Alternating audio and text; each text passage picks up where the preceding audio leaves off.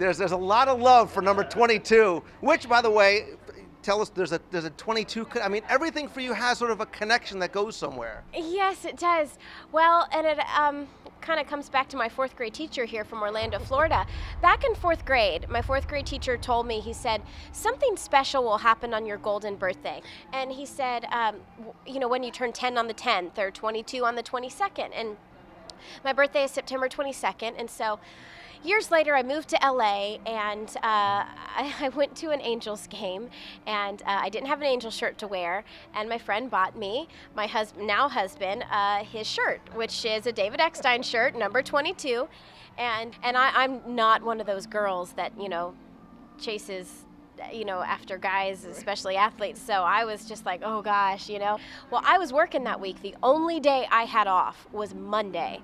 And Monday happened to be September 22nd, my 22nd birthday, and he was number 22. So I met my husband on my golden birthday, and we hit it off, and we started dating from there. And then I called my fourth grade teacher, and I was like, you'll never guess, I met my husband on my golden birthday, and you were right.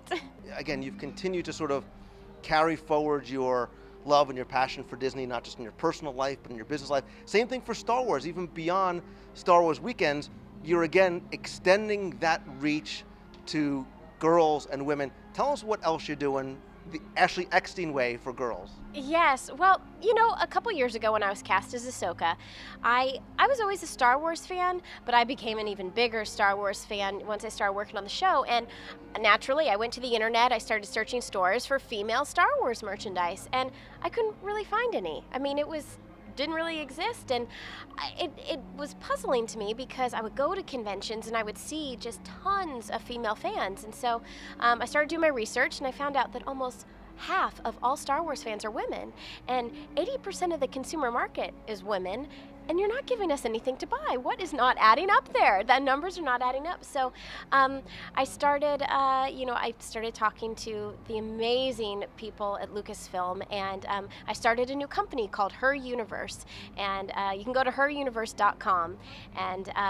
what it is it's a merchandise company for female sci-fi fans, and our first license is Star Wars. So we have apparel, jewelry, accessories, eventually cosmetics like lightsaber lip gloss. But right now we're launching our online store next month, roughly looking around like June 21st, and you can go on www.heruniverse.com and buy. We'll have an online store. We're going to have t-shirts coming in July. We're going to have some hats. We're going to have some jewelry. We're going to have some sweatshirts.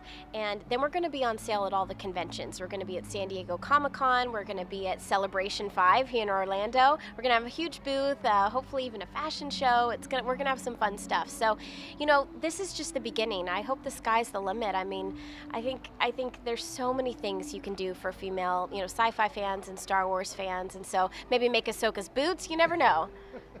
You're now, obviously I'm sure you knew the draw of Disney and the draw of Star Wars as a fan.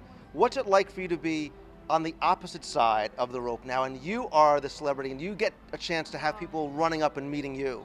Oh, it's just so crazy because, I come back to Disney throughout the year just as a guest, and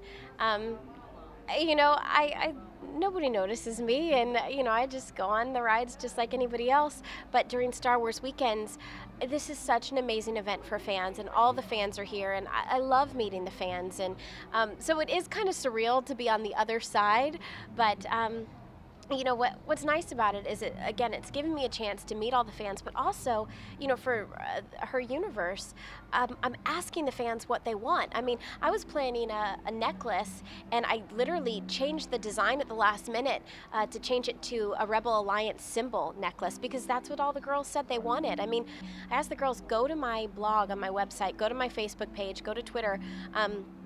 All of our links are on heruniverse.com, and tell me your suggestions. Tell me what you want. I mean, I want to give the fans what they've been waiting for, and so this event is a chance for me to interact with the fans, answer their questions about the series. I mean, I can't talk about season 3, but I can answer their questions about Ahsoka, and it's just a great event.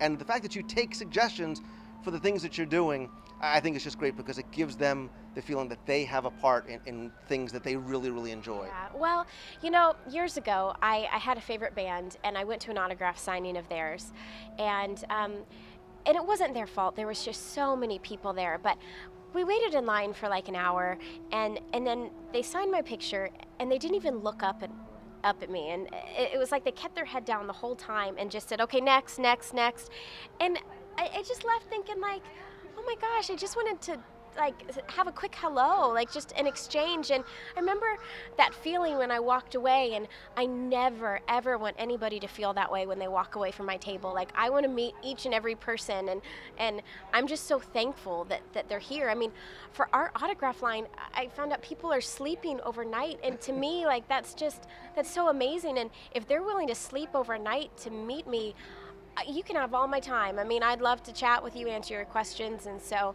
I'm just so thankful everyone's here. I have to ask you the requisite questions because I think that you're a fan first. You got to give me your favorite attraction, and more importantly, Ashley, you got to tell me your favorite food on property. Oh, I've got all the answers, almost too many. Actually, and it's funny, and this goes way back to when I was a kid. Veggie, fruit. Oh my God. I love veggie, fruit. No, actually, my favorite part is the countries. Honestly, I always did. My mom, every now and then, there's 4 of us siblings, and she would take us out of school for a day, and each individually, and we'd have our own special day with her, and she would take us around the world, and we'd get our passport, of course, and we'd go to each country, and